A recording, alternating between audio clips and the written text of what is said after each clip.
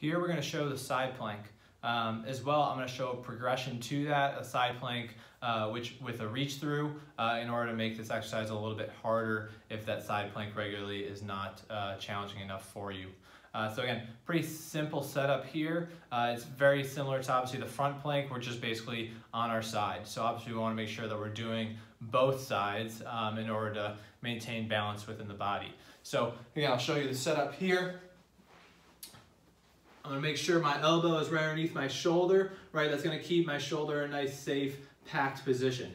Now from here, you can do one or two things.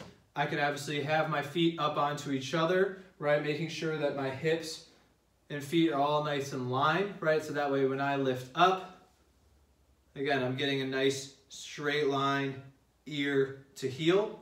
If that's uncomfortable for you, some people might find that having the foot on foot isn't necessarily feel good. You can obviously just put the foot in front on the ground, and then same deal here, right? Again, making sure ear to heel, I'm in a nice straight line, driving the hips up, holding about 30 seconds.